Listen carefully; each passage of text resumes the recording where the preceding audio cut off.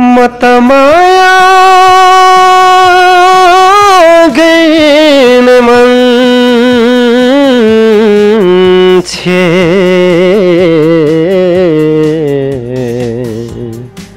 मतमाया गैने मान्छे बादल बनाइदेऊ आकार बदल्न सकूं। म गीत सानैदेखि गाउँथेँ। मिठो मिठो कुरा गर नरिसाउन काली तिम्रो हात माग्न आउँछु म त यसै पाली। मिठो मिठो कुरा गर नरिसाउन काली। बाटो हिँड्ने बटुवाको बाटै प्यारो साथी दुःख पीडा सँगाल्नु छ। त्यही भने तपाईँको अहिलेसम्मको यात्रा साङ्गीतिक यात्रामा तपाईँ सन्तुष्टि हुनुहुन्छ? एकदम सन्तुष्टि छु। कहिले काहीँ तपाईँलाई यस्तो लाग्दैन अब आर्थिक अवस्था व्यवस्थापन गर्न निकै कठिन छ होइन? अहिलेको समयमा मान्छेहरू जस हाम्रो एजको मान्छेहरू विदेश गएर जापान कोरिया गएर टन्न पैसा कमाइरहेछ। कहिले लाग्दैन यो साङ्गीतिक क्षेत्रमा किन यति मैले सङ्घर्ष गरिराख्नु, यति दुःख छ होइन? म कहिले विदेश गएर विदेश जान्छु, विदेशमा पैसा कमाउँछु भन्ने कहिले मनमा लाग्छ?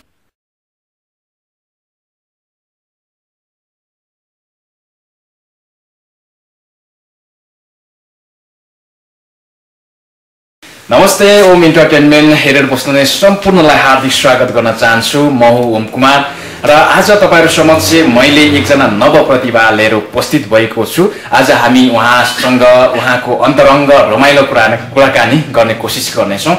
उहाँ हुनुहुन्छ एकदमै सुमधुर र एकदमै मिठा स्वरका धनी र उहाँलाई म नव गायक भनेर भन्न रुचाउँछु, किनकि भर्खरै मात्र उहाँले आफ्नो 3वटा गीत रेकर्ड गरेर नेपाली साङ्गीतिक बजारमा प्रस्तुत गरिसक्नु भएको छ। उहाँ हुनुहुन्छ एकदमै मिठा स्वरका धनी प्रबिन राई। उहाँलाई स्वागत गर्न चाहन्छु। कार्यक्रममा स्वागत छ प्रबिन राई। हस् त, नमस्ते। के गर्दै हुनुहुन्छ? आराम हुनुहुन्छ? आराम छु अहिलेसम्म चाहिँ। के गर्दै हुनुहुन्छ आजभोलि? आजभोलि खासै भन्नुपर्दा साङ्गीतिक यात्रामै व्यस्त छु।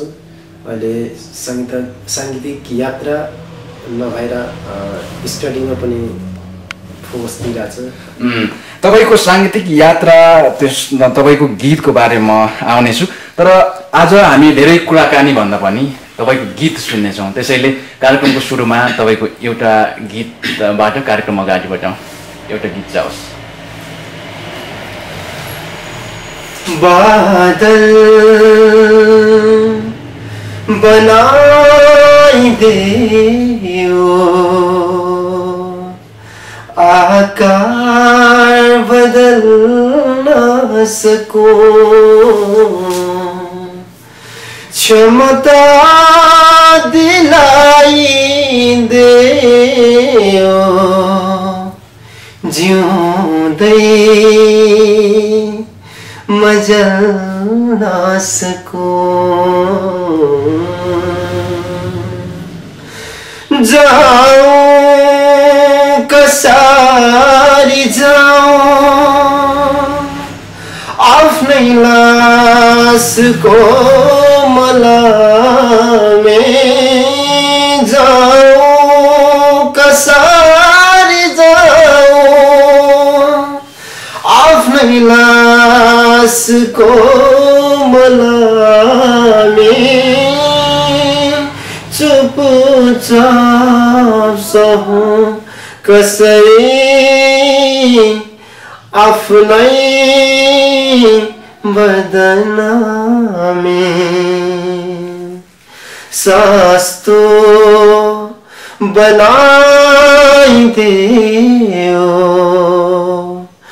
बजारमा चल्न सकूं।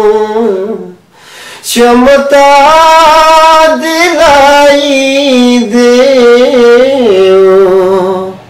जिउँदै मचल्न सकूं।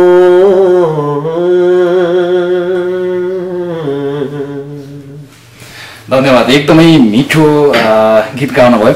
तपाईँ के सङ्गीत सिक्नुहुन्छ कि त्यतिकै गाउँदै हुनुहुन्छ आजभोलि? अहिले म सङ्गीत पनि सिक्दैछु। कति भयो?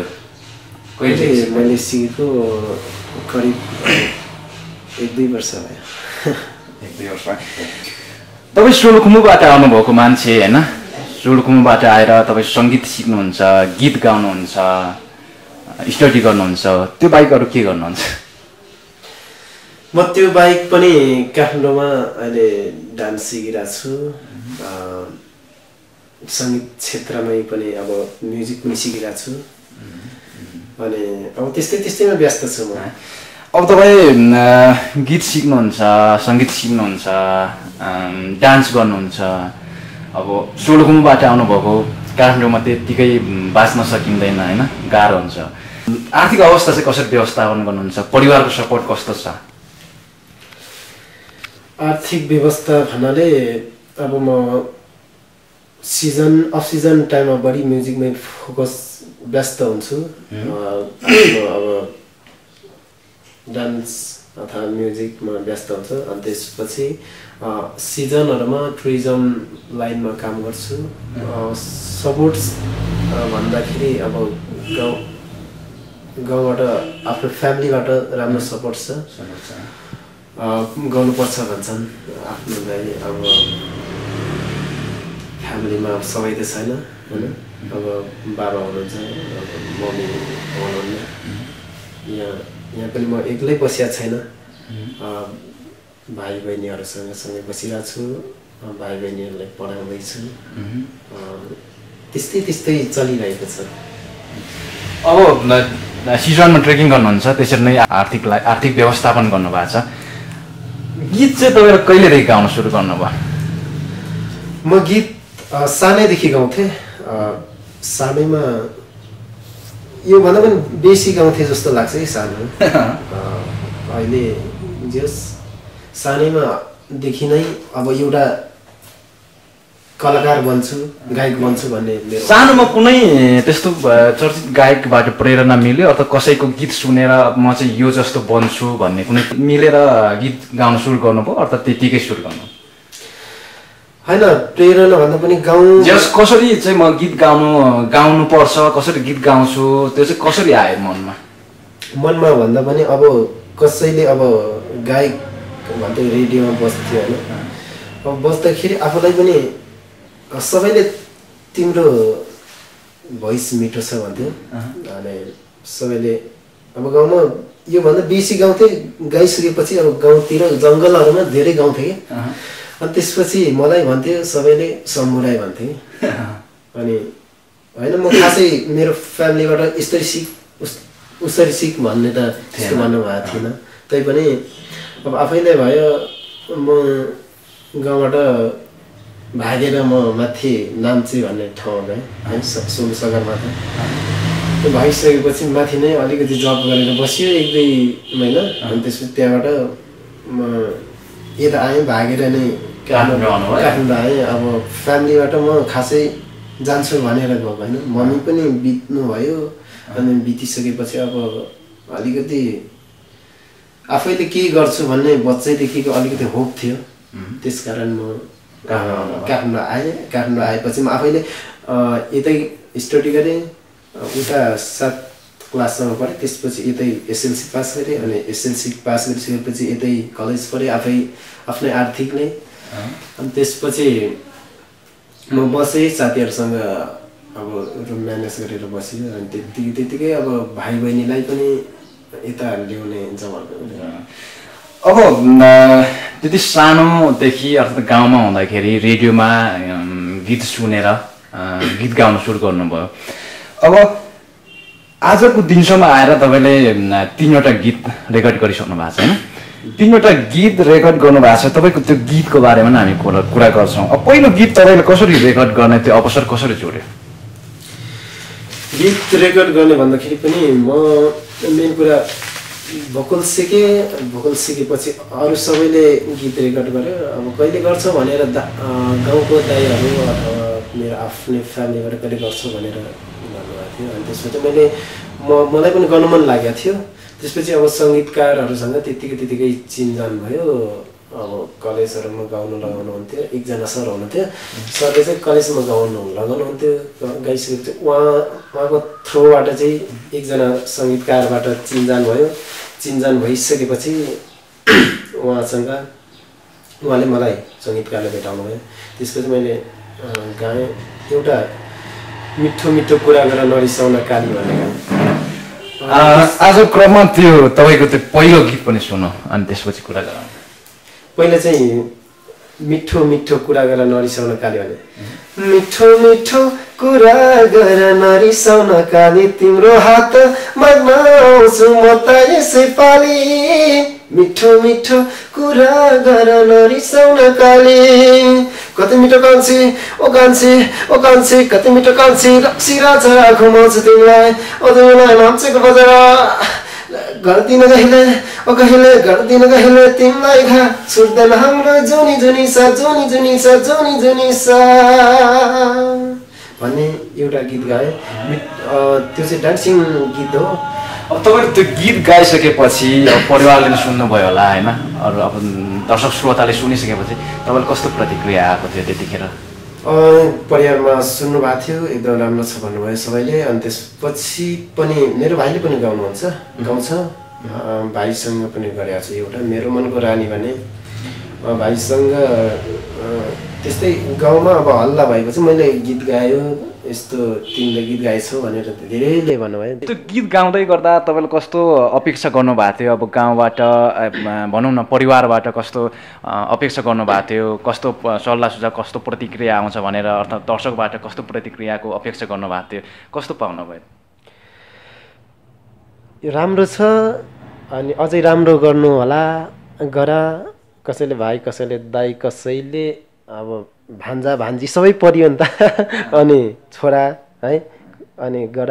अनि योभन्दा अझै पनि फेरि गर भनेर मैले पछि पनि त्यस पश्चात भाइसँग गरेँ मेरो मनको रानी भने। त्यसपछि गरिसकेर अहिले एउटा डान्सिङ गीत नै मेलिना राईसँग गाएको छु। त्यो गीत पनि गाइसकेर अब बजारमा ल्याउनु बाँकी छ। त्यसरी नै चलिरहेको छ। जस सोलुबाट आउनुभयो अनि यहाँ चाहिँ भाइ बहिनीहरूसँग बस्नुभयो अनि त्यो गीत गाउने जस तपाईँ भोकल अर्थात् सङ्गीत सिकिसकेपछि गीत रेकर्ड गर्नुभयो अर्थात् अगाडि नै? होइन, म त्यो भोकल सिकेँ सिकिसकेपछि गीत गाएँ। त्योभन्दा पहिला म गाएन। सङ्गीत सिक्ने अवसर चाहिँ कसरी मिल्यो? कसरी सङ्गीत सिक्छु, अब कसरी सङ्गीत सिक्न सुरु गर्नुभयो तपाईँले? मैले मेन कुरा त पहिला सङ्गीत नै सिक्छु भन्ने थियो कि बच्चैदेखि।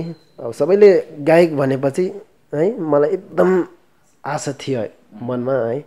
अनि त्यसपछि आएँ काठमाडौँबाट घरबाट उता नाम्चे गएँ, नाम्चेबाट घर आएँ, उता नाम्चेबाटै काठमाडौँ आएँ। काठमाडौँ आएपछि धेरैले भन्नुभयो तिमी भोकल सिक भन्नुभयो। अनि म पनि खोज्दै गएँ। अहिले जमल डोरीमा सिक्दैछु। त्यसपछि अहिले उदय सोताङसँग नि सिक्दैछु, उदय सोताङ म्युजिक एकाडेमीमा नै। अब तपाईँले सोलुबाट काठमाडौँ आउनुभयो होइन, अब अलिकति सानैदेखि गीत सङ्गीतमा लाग्नुभयो अनि आएर गीत पनि रेकर्ड गरिसक्नुभयो होइन, सङ्गीत सिक्दै हुनुहुन्छ, डान्स सिक्दै हुनुहुन्छ। अहिलेसम्मको तपाईँको अनुभवले होइन, अर्थात् यो साङ्गीतिक यात्राले तपाईँले साङ्गीतिक यात्रा कतिको सहज, कति गाह्रो, कस्तो लाग्छ? मलाई खासै त्यो भन्नाले त्यस्तो खासै गाह्रो लाग्दैन, एकदम नर्मल नै लाग्छ। अनि अरू त्यस्तो गाह्रो लागिरहेको छैन? त्यस्तो छैन, त्यस्तो गाह्रो लागिरहेको छैन। अब तपाईँको साङ्गीतिक यात्राको कुरा हामी गर्दै गर्नेछौँ कन्टिन्यू। तर अब चाहिँ तपाईँले फेरि एउटा गीत सुनौँ, तपाईँको आफ्नै भए पनि अब कुनै अरू गायक गायिकाको भए पनि एउटा गीत सुनौँ। अहिले चाहिँ म एउटा गीत गाउँछु, राजेश फाइलको गीत गाउँछु। त्यो गीत अलिकति के भन्नु एकदम सेन्टिमेन्टसँग आउँछ। हुन्छ गाइदिनुहोस्। आफ्नो लाइफसँग यसो मेल खाने अनि त्यसपछि म मेरो आफ्नो गीत पनि गाउँछु। बाटो हिँड्ने बटुवाको बाटै प्यारो साथी दुःख पीडा सङ्घाल्नु छ काँधै शिरमाथि। बाटो हिँड्ने बटुवा बटुवा हजुर महु बटुवा बोका तिर्खा थाती राखी निन्द्रा ढुङ्गामाथि हो पाइला पाइला भाग्य टेक्छु मिठो सपना देख्छु थोपा थोपा पसिनाले आफ्नै कथा लेख्छु कहिले हिँडे तिरैतिर कहिले तारे भिर सुख छैन बटुवालाई न त कुनै पीडा। बाटो हिँड्ने बटुवा महु बटुवा बाटो हिँड्ने बटुवाको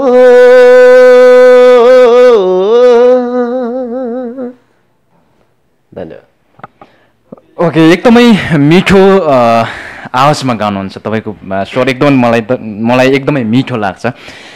यति मिठो गाउनुहुन्छ अब नेपालमा अहिले एकदमै अडिसनहरू धेरै हुन्छ होइन गायन प्रतियोगिताहरू धेरै हुन्छ त्यसमा चाहिँ भाग लिनु भएको छ कि छैन अहिलेसम्म? अहिलेसम्ममा मैले खासै नेपाल आइडल भोइस अफ नेपालमा चाहिँ गएको छैन। अरूमा त्यो बाहेक अरूमा जानु थिएँ पोहोर नेपाल गोल्डन आइडलमा गएको थिएँ त्यसमा टप 5 सम्म गएको थिएँ। त्यसपछि म पोखराको लास्ट टप 5 चाहिँ टप 5 देखि चाहिँ पोखरामा थियो। यही काठमाडौँमा भएको थियो 2 राउन्ड जति भएको थियो। त्यसपछि पोखरा चाहिँ म यता अलिकति कामको बावजुदमा थिएँ त्यही भएर म पोखरा जान सकिनँ। अडिसन हुँदै थियो त्यतिखेरै आफ्नो व्यस्तताको कारणले अडिसनमै जानु भ्याउनु भएन? हजुर म अडिसन भइसकेपछि अरू राउन्ड हुँदै थियो होइन? हजुर। अब तपाईँले यति मिठो गीत गाउनुहुन्छ अब यो साङ्गीतिक क्षेत्रमा अब अग्रज गायक गायिकाहरू मध्येमा तपाईँले सबैभन्दा मनपर्ने गायक को लाग्छ? मलाई सबैभन्दा मनपर्ने गायक सबै उस्तै लाग्छ। अब धेरै एकजना रोज्नु पर्यो भने धेरै मनपर्ने मलाई राजेश पायल लाग्छ। राजेश पायल अब किन उहाँको एकदम खुलेर गाउनु पनि सकिन्छ। एकदम उहाँले भनेपछि कसरी मनपर्छ भने मलाई उहाँले बुढापाका सबै थरीको गीत गाउनुहुन्छ। मलाई मनपर्छ अरू पनि होइन राजेश पायल मात्रै होइन म सबैलाई मनपर्छ। शिव परिवार पनि मनपर्छ तर आफ्नो प्याटर्नको छ नि त उहाँहरू अनि त्यही भएर आफ्नो प्याटर्नलाई म धेरै मनपर्छ। स्वरूप राजको हुन्छ होइन आफ्नै प्याटर्नको उहाँको एकदम मलाई मनपर्छ कि उहाँको एकदम भोइस खेलाउने तरिका। अब शिव परिवारको अलिकति छुट्टै आफ्नै। राजेश पायलले चाहिँ सबै क्षेत्रको अर्थात् हरेक खालको गीत गाउनुहुन्छ त्यही कारणले तपाईँले धेरै मनपर्छ। अब अग्रज गायिकाहरू मध्येमा को लाग्छ तपाईँलाई एकदमै तपाईँको बेस्ट गायिका? अग्रज गायिकाहरू मध्येमा मलाई अन्जु पन्त पनि म धेरै मनपर्छ। उहाँसँग पनि अब गर्ने जमर्को गर्दैछु। अनि मेलिना राईलाई मनपर्छ मलाई। मेलिना राई अहिले उहाँसँग नै गीत गरेको छु एउटा गीत छ अहिलेको डान्सिङ गीत नै हो म त्यो पनि म थोरै गाउँछु है त क्या राम्रो गालैमा क्या राम्रो गालैमा क्या राम्रो गालैमा डिम्पल यो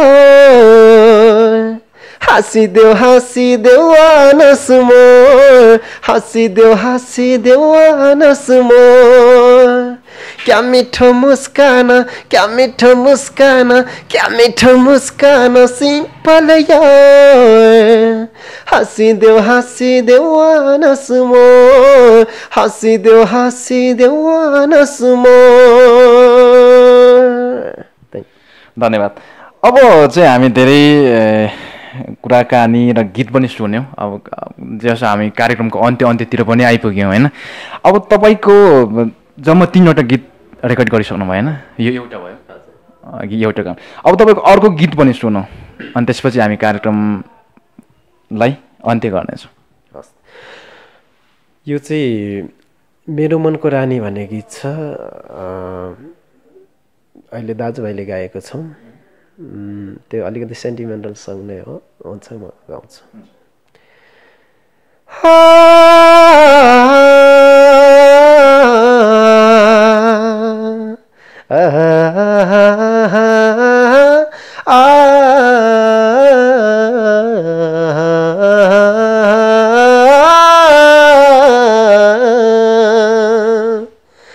मेरो मनको रानी बन्छु भन्थ्यो तिमीले पहिले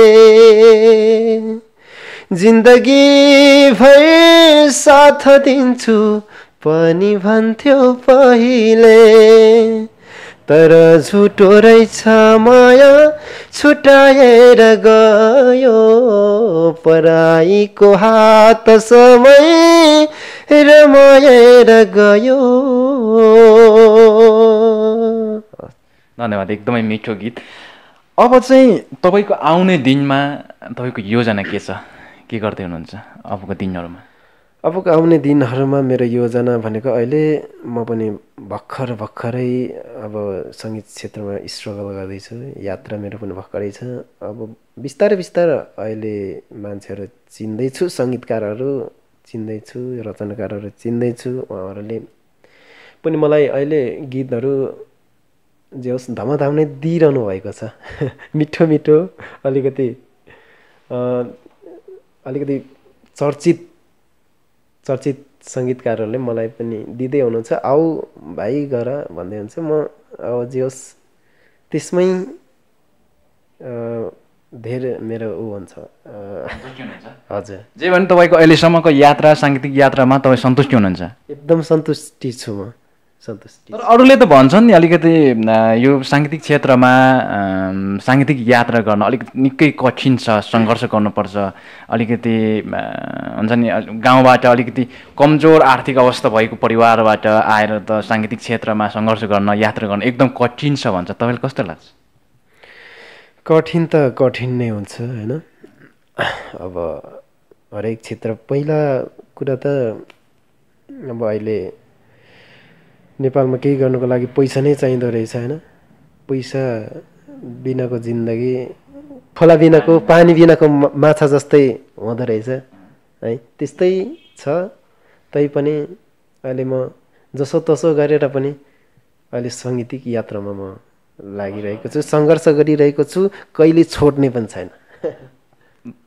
कहिले काहीँ तपाईँलाई यस्तो लाग्दैन अब आर्थिक अवस्था व्यवस्थापन गर्न निकै कठिन छ होइन अहिलेको समयमा मान्छेहरू जस हाम्रो एजको मान्छेहरू विदेश गएर जापान कोरिया गएर टन्न पैसा कमाइरहेछ कहिले लाग्दैन यो साङ्गीतिक क्षेत्रमा किन यति मैले सङ्घर्ष गरिराख्नु यति दुःख छ होइन म कहिले विदेश जान्छु विदेशमा गएर पैसा कमाउँछु भन्ने कहिले मनमा लाग्दैन मलाई त्यस्तो खासै मनमा लाग्दैन जति दुःख भए पनि छोराको जिन्दगी हो होइन खासै मलाई त्यस्तो लाग्दैन अब नेपालमा के गर्छु भनेछु अब म विदेश खासै पहिला धेरै जाऊ भन्थ्यो म खासै विदेश जानु मन छैन म जाँदिनँ पनि म केही नेपालमै गरेर नेपालीको छोरा हो होइन नेपालमा केही गरेर